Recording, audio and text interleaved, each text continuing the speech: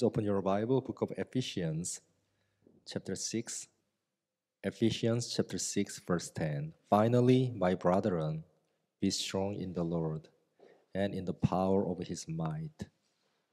Put on the whole armor of God, that you may be able to stand against the wiles of the devil. For we do not wrestle against the flesh and blood, but against the principalities, against the powers, against the rulers of the darkness of this age, against the spiritual hosts of wickedness in the heavenly places.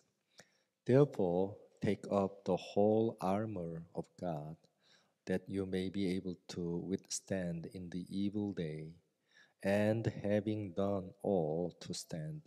Stand, therefore, having girded your waist with the truth, having put on the breastplate on righteousness, and having shod your feet with the preparation of the gospel of peace.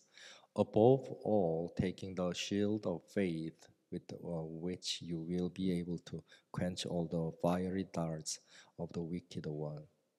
And take the helmet of salvation and the sword of the Spirit, which is the word of God, praying always with all prayer and supplication in the Spirit, being watchful to this and with all perseverance and supplication for all the saints.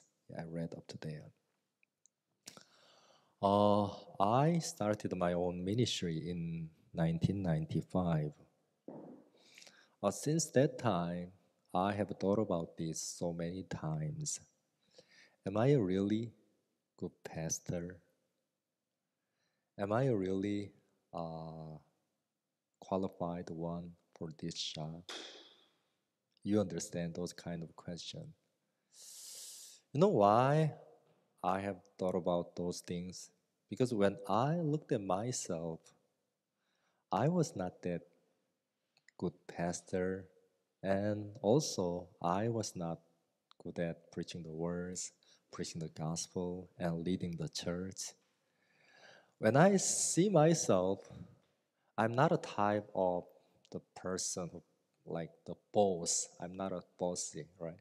The follower, that position would be more comfortable for me, right? Following some people, following some, the church or God, that would be better for me.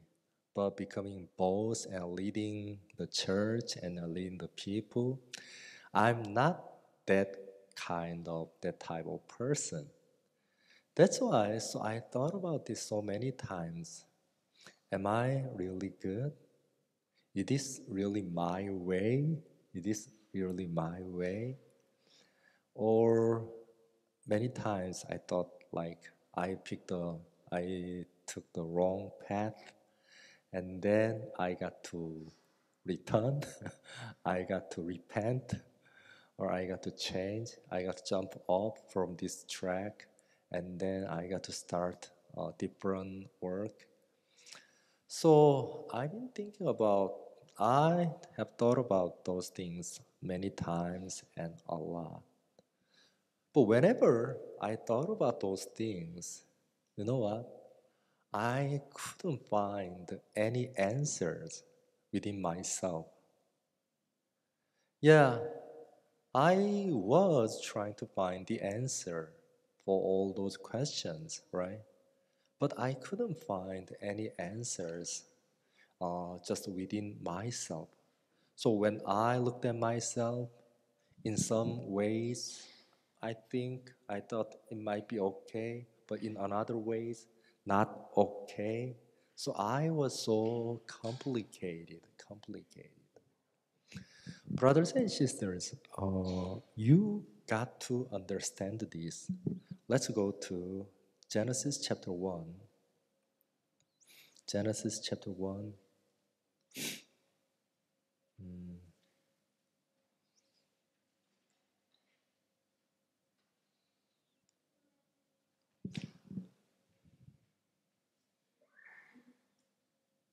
Hold on.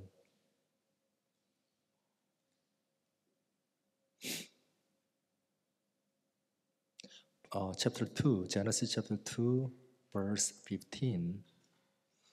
Then the Lord God took the man and put him in the Garden of Eden to tend and keep it. God made Adam, and then God put him in the Garden of Eden. Why? To tend and keep it. Which means there is an enemy, right? God told him to keep it. God told him to tend it, which means there's an enemy, right? So someday the enemy will attack this garden and attack this area. So you got to keep it. You got to protect it from the enemy. So in our spiritual life, there is an enemy. Okay, it always try to attack us. It always try to come down us. You know why? Our enemy, the devil, knows this. Once we can stand on the faith, okay, once we could be with God, we could live, we could walk according to God through our lives, through our footsteps. God will bear a lot of His fruits. So our enemy knows that. That's why it is trying to destroy our faith. Okay? So there's a enemy. It always always attack us. Let's go to First Peter. First Peter chapter 5,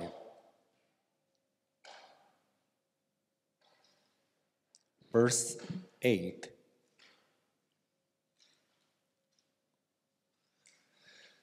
First Peter chapter 5, verse 8. Be sober,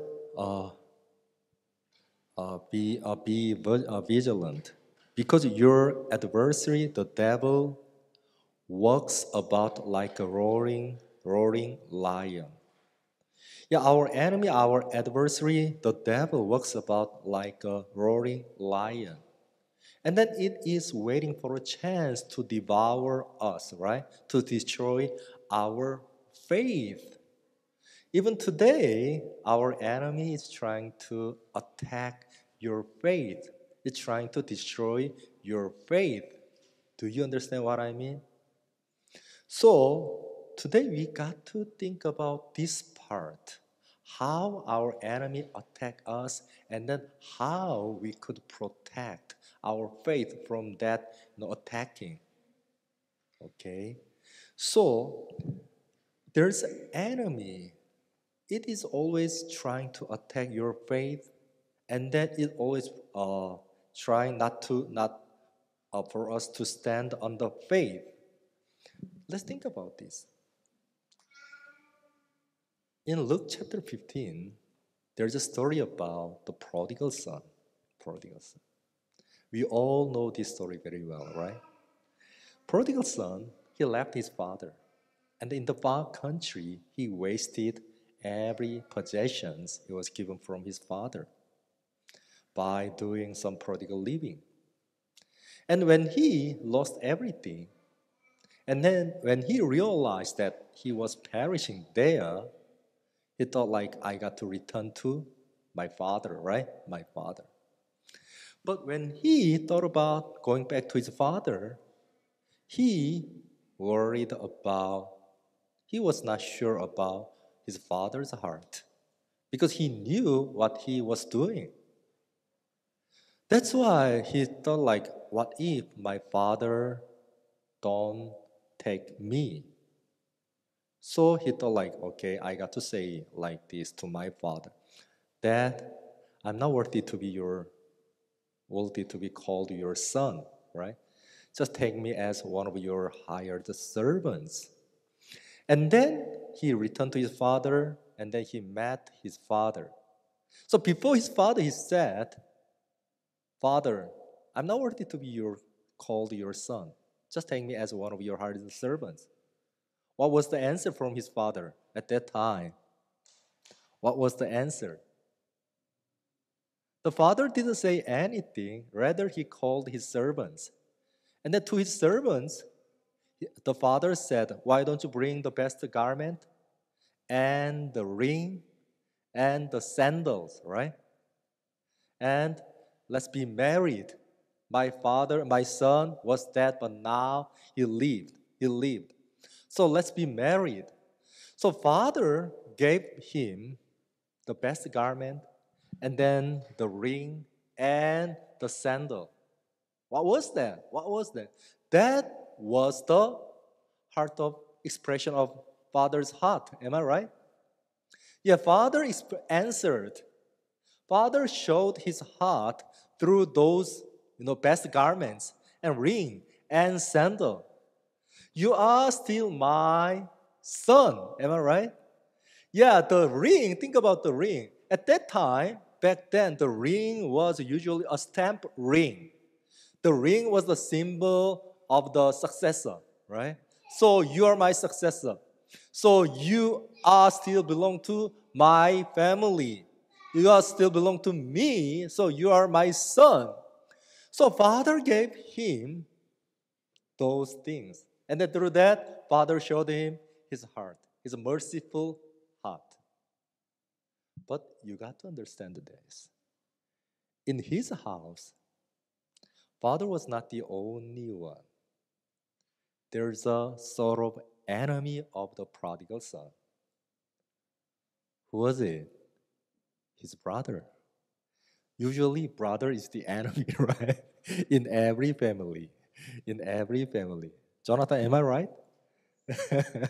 usually, the brothers and sisters, they are enemies. Okay, in his house, father is not the only one. There's his brother. When his brother saw his father, saw how his father took his brother, his brother was not very happy about it. Let's go to it. It's very interesting.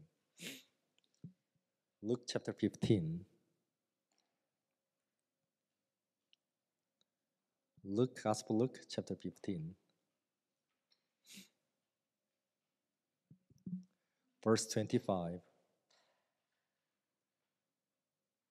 Now his older son was in the field, and as he came and drew near to the house, he heard the music and dancing. Yeah, the older son, prodigal son's brother, he was coming from where? He was coming back to his house from where? From the field. What did he do in the field? What did he do in the field? Working, of course, working. Farming, right? Yeah, he was coming from the field. But prodigal son was coming from where? From where? Field? Company? Workplace? No, where? Far country. From where? From prodigal living, right? From wasting everything. Totally different, right? Totally different. Older son, he was very diligent, right? He was very diligent. And even today, he was working in the field. And then he was coming from that field. Then he saw the dancing and music sound in his house.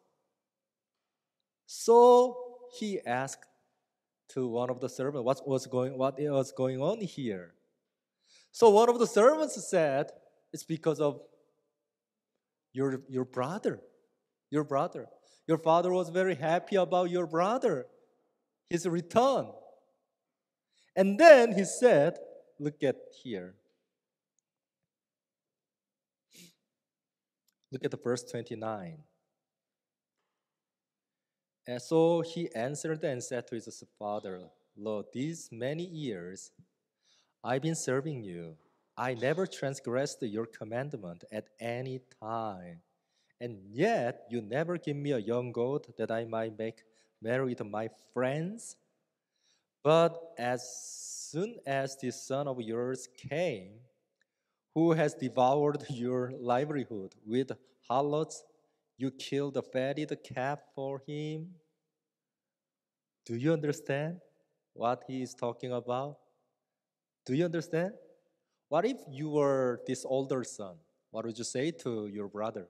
Oh, father, I've been waiting for you so long. I miss you. Welcome back. Would you say that? Abi, no? Hey, what's wrong with you? Nashika, what would you say to this kind of brother? Are you going to say, go away? Yes? Ransford, can I trust you? What did you say? Go away. Go away. Look at this brother. He said, Father, you shouldn't do this. He devoured all the possessions with a harlot, right? And by doing some prodigal things, you shouldn't do this. Father, I've been serving you for many years. I never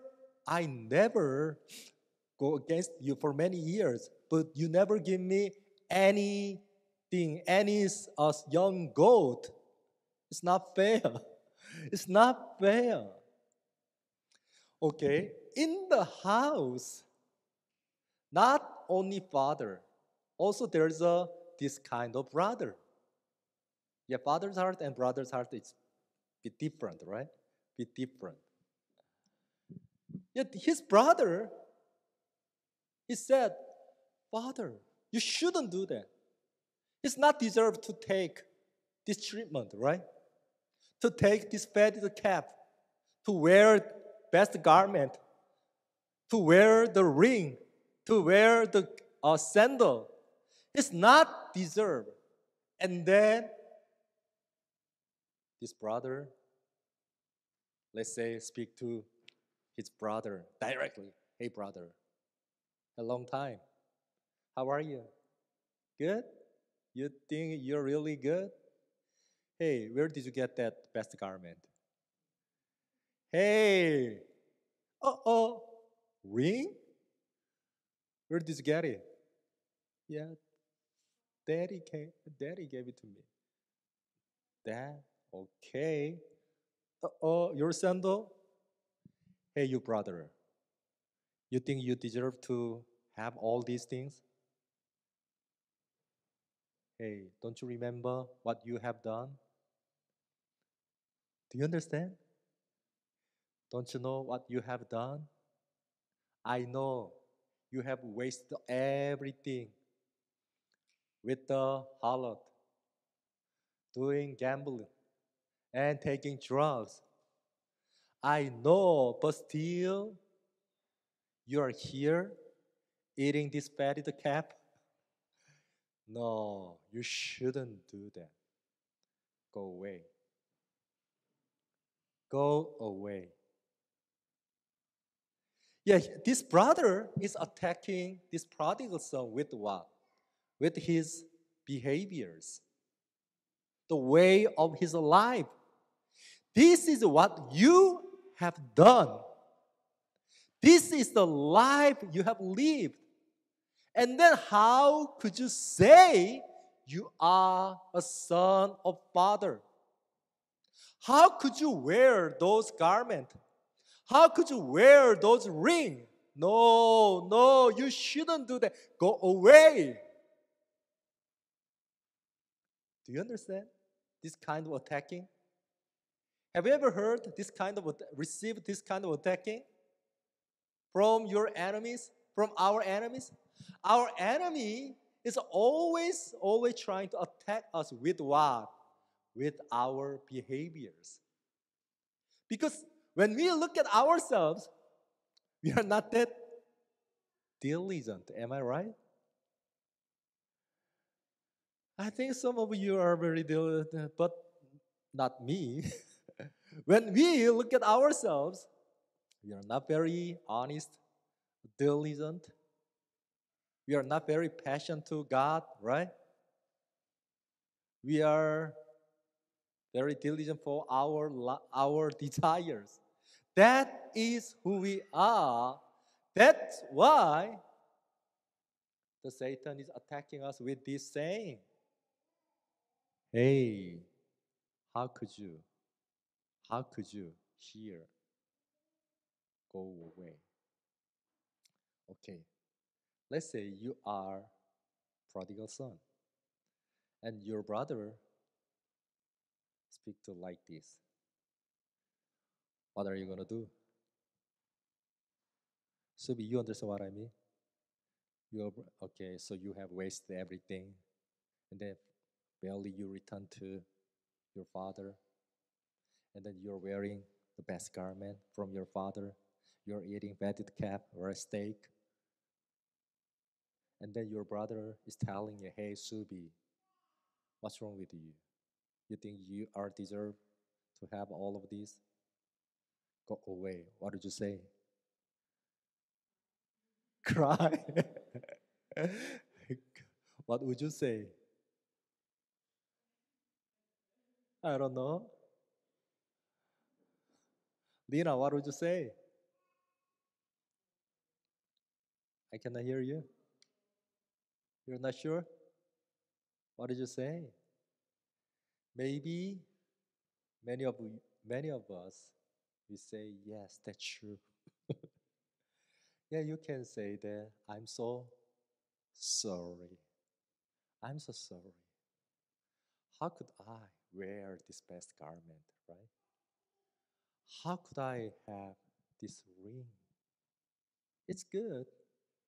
Garment, ring, sandal, it's good, but not for me.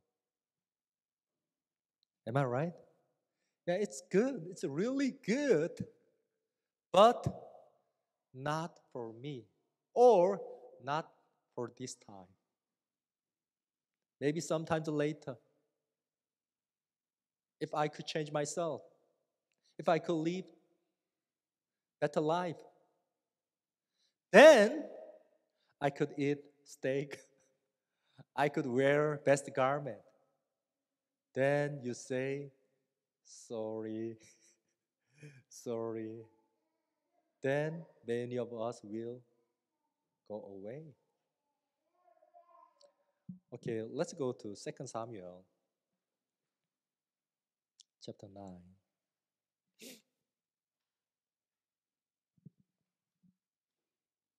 Verse 3.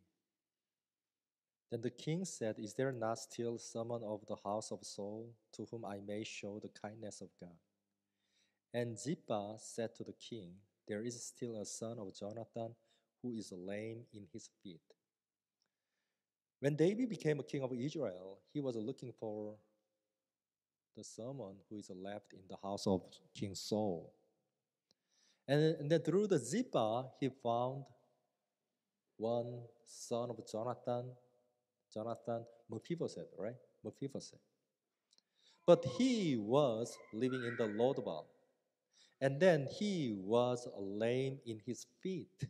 In his feet. You know, the David didn't like the lame, right?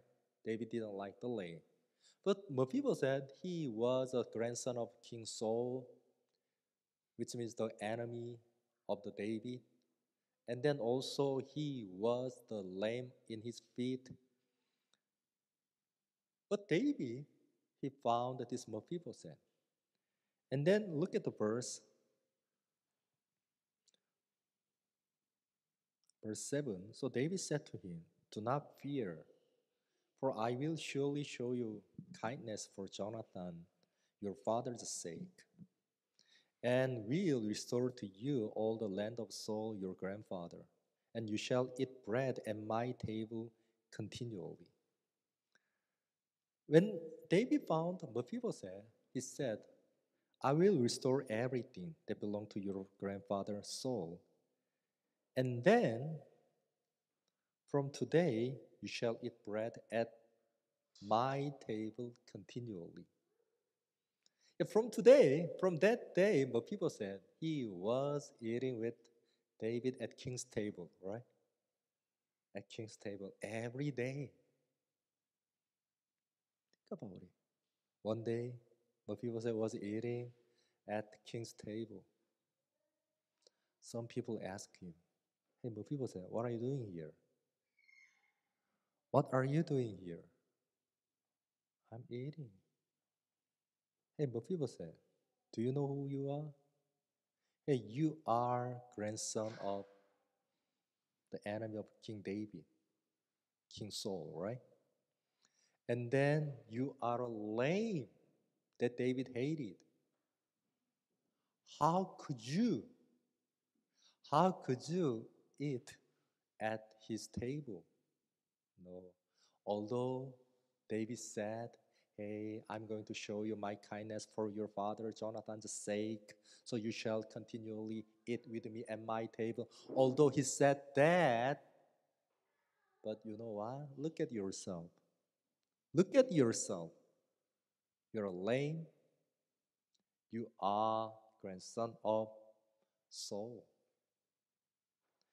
Brothers and sisters, what would you say? If you are Mephibosheth, what would you say?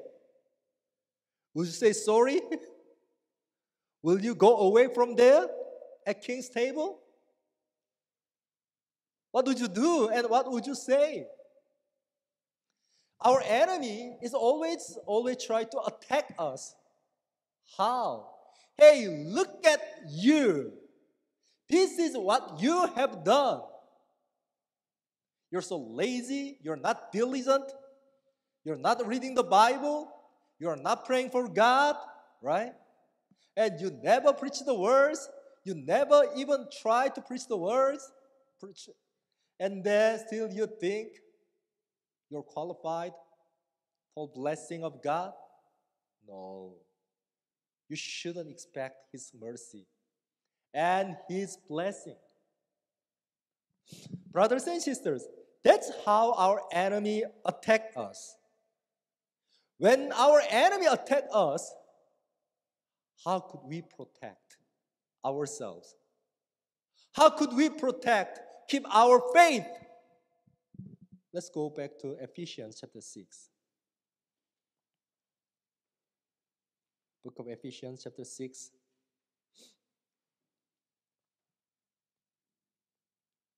Verse 11. Put on the whole armor of God. Put on the whole armor of God. You got to put on the whole armor of God, and then with that you can protect your faith. You can keep your faith. Okay, what is the armor of God? What is the armor of God? Look at the verse 14. Stand therefore, having girded your waist with the truth.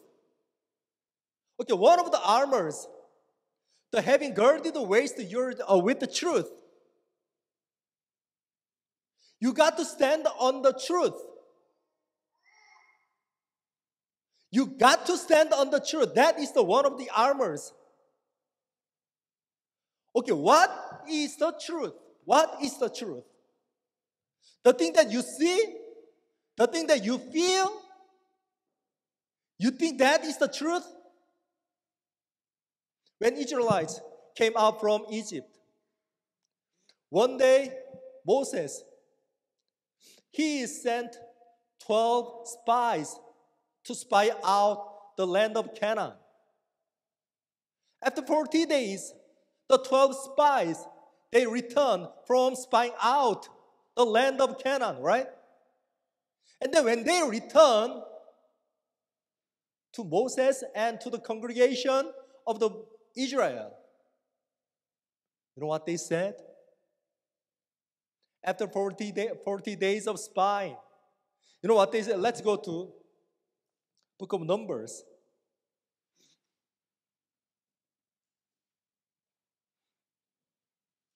Chapter 13.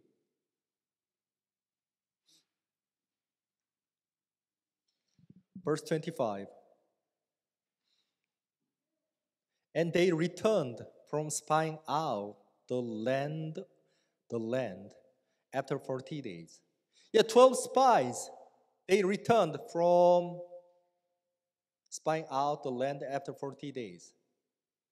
And then, you know what they said? Look at verse 27. Then they told him and said, "We went to the land where you sent us. It truly flows with the milk and honey, and this is its fruit." Yeah, it's a really good land, right? As you said, the land flows with milk and honey. But the thing is, look at the verse 28. Nevertheless, the people who dwell in the land are strong, and cities are fortified and very large. Moreover, we saw the descendants of Anak there. Yeah, as you said, the land of Canaan, it's really good, but the people who dwell in there, they are very strong. Their cities are fortified, very large, big and tall. Especially we saw the descendants of Anak, which mean the giants, okay? Giants. And when we compare to ourselves before them, we are like grasshoppers. We are like grasshoppers, so what? They made the conclusion, we can't come in to the land of Canaan. So let's return. Let's return to the Egypt. Look at the chapter 14, verse 1. So all the congregation lifted up their voices and cried, and the people wept that night.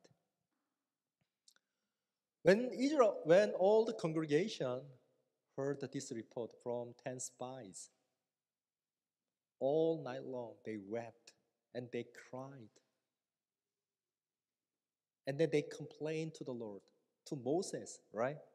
How could you lead us from Egypt? Now we are dying here.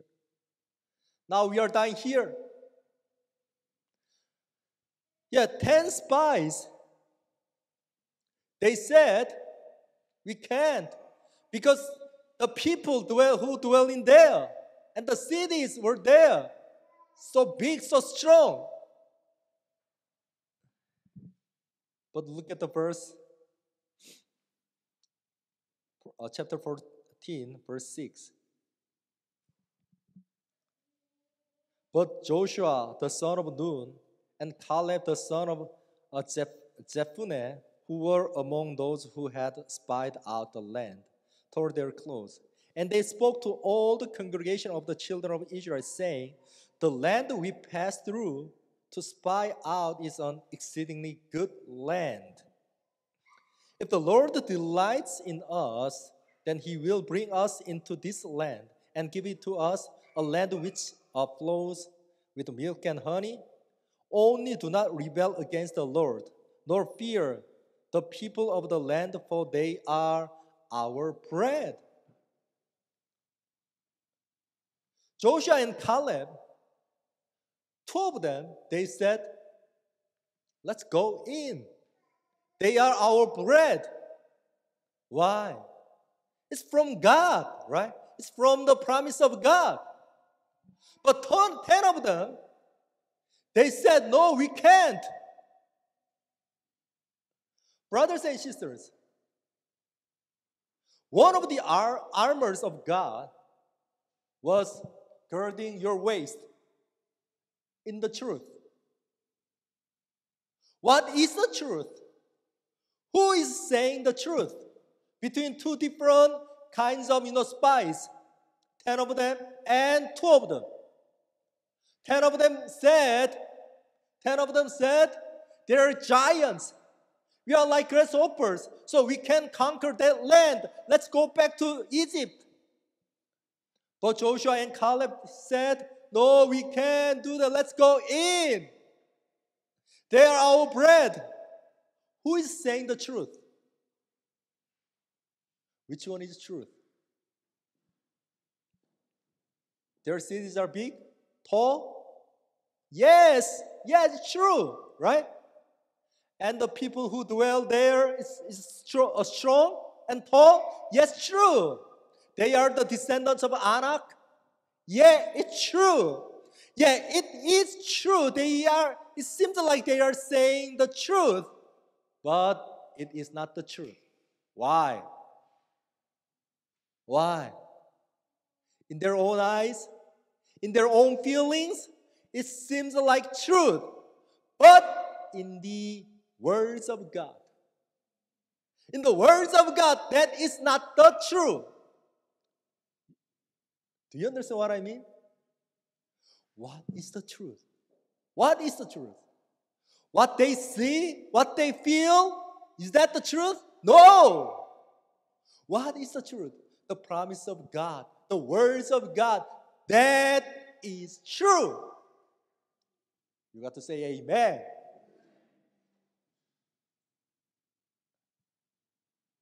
Although they look like strong and tall and giant, but still they are our bread. Let's go. Let's go and take over this land. Joshua and Caleb, they are speaking the truth. Do you understand what I mean? The Satan is attacking us with not truth. And look at you. You have wasted everything with a harlot. Look at you. You are lame. Look at you.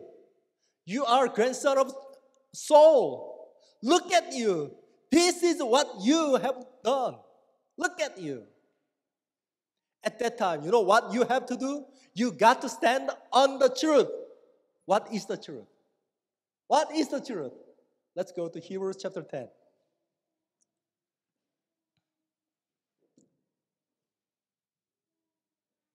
Book of Hebrews chapter 10, verse 14. Let's read it all together.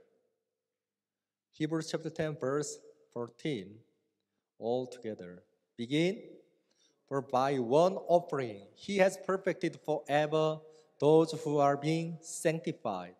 By one offering, which is Jesus Christ, he has perfected forever those who are being sanctified. Through Jesus Christ, through his one offering, he has perfected us forever, and he has made us sanctified. Sanctification and perfection, that was done by one offering. Am I right? At the same time. At the same time. So we could say, I am sanctified. When we say, I am sanctified, sometimes some people ask us, are you sanctified? You never commit sin? Of course we sin, right? Of course we commit sin. Of course, we are not perfect person. But still, we could say we are sanctified. Why? We are standing on the truth. Am I right? We are standing on the gospel. We are standing on the gospel and the truth. That's why we got to say, I am sanctified. And then our enemy is attacking one more attack. Okay, I understand. But look at you. Are you perfect? Are you perfect? Don't you know what you have done? I know. But still, we got to say, we got to stand on the truth. I am perfected forever by one offering, Jesus Christ. Am I right? Yeah, that is what we have to do. That is the truth. You got to gird the waist in truth. That is the armors of God. If you can say that, our enemy will disappear. Let's go to Ephesians chapter 4. Book of Ephesians chapter 4. Know why this is very important? 27. Or verse 26. Be angry and do not sin. Do not let the sun go down on your wrath, nor give place to the devil. Look at verse 27. Do not give place to the devil.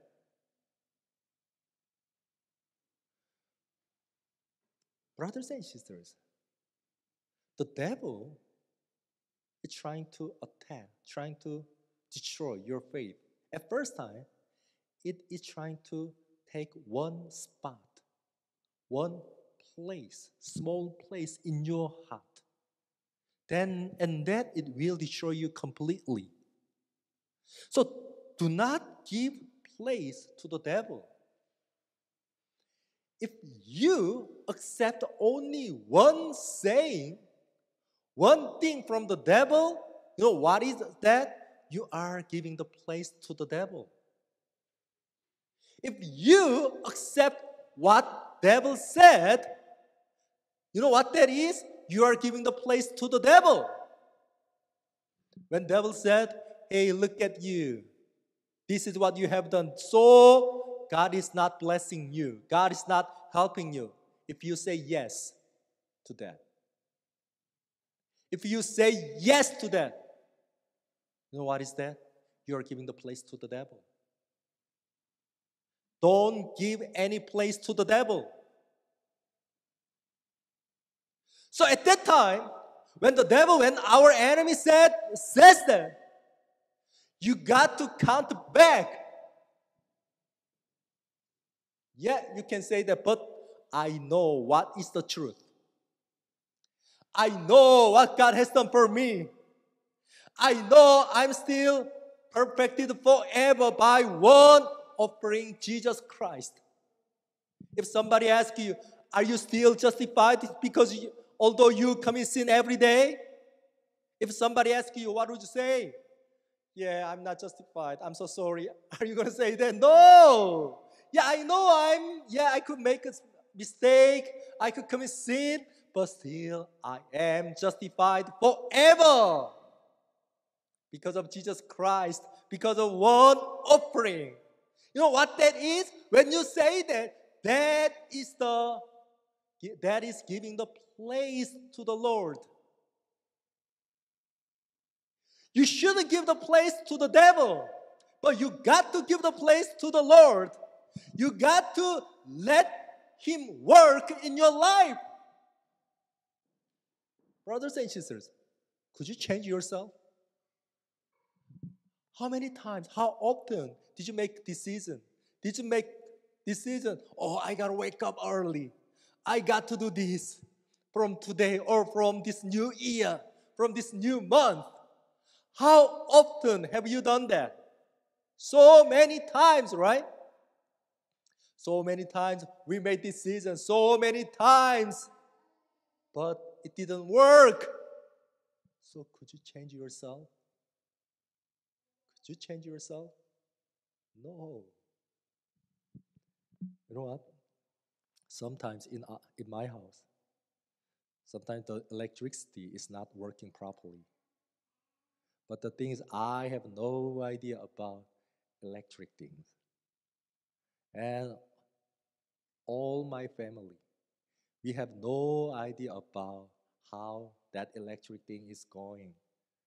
Okay? The only thing I know is when I turn it on, it works, but turn it off, it's off. But although I turn it on, it's not working. At that time, I don't know what to do. But I'm not worried at all about that at all. You know why? Because I have really, really good friend. Good friend. You know who he is? You know who he is? Michael. Sister, hey Susan. Susan, hi, how are you? Yeah, Susan's husband, Michael. He's a professional, right? So whenever I call him, He comes to us, and then he fixes everything. Although I have no idea about that, but it doesn't matter for me. But I can call. Hey, Michael, can you come over and help us? Okay, Pastor, don't worry. I'll go. On which day and what time? Last week he came to us and he fixed something in my house. Although I cannot fix some electricity, but no problem at all. Why?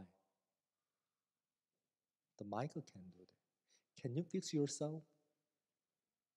Can you change yourself? No. But who can do that? Jesus Christ can do that. God can do that, right? So the only thing we got to do is what? We got to let him work in our lives. For that, we got to give him the place. We got to give the place to him. You shouldn't give any place to the devil. You got to give the place to our Lord Jesus Christ. How? By accepting, by believing what he says. But once you accept what the devil says, that is giving the place to the devil. From that moment, devil started to work in your life, in your faith, and then it will destroy your faith, your life completely. Do you understand what I mean? Let's go back to Ephesians chapter 6, verse 16.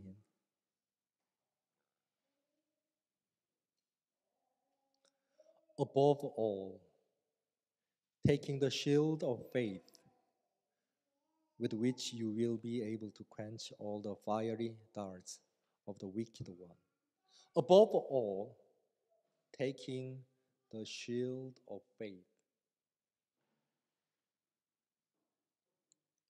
Shield of faith. My dad, do you know my dad? He was a pastor of our mission, right? But before he became the pastor of our mission, he belonged to other mission, which was started by American missionary. The name of that mission was the Mission of the Shield of Faith. So whenever I read this, it reminds me my dad taking the shield of faith, taking the shield of faith. Above all, the shield protecting, right? Your faith, with your faith, you can protect the darts, the arrows of our enemy.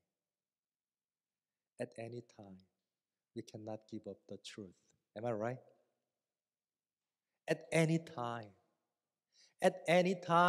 we got to speak the truth only. By speaking in the truth, at any time, we can protect our spiritual life. Brothers and sisters, this morning, this is what I want to tell you. As long as you can stand on this truth, as long as you could have the shield of faith, as long as you can speak the truth with your mouth towards our enemy, he will go away. And then God will start to work in our lives. Amen. We are justified. Amen. At any time. We are sanctified. At any time. We are perfected forever.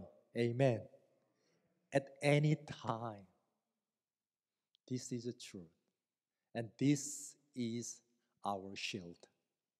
With this shield, We got to protect our faith, and then we got to destroy our enemy.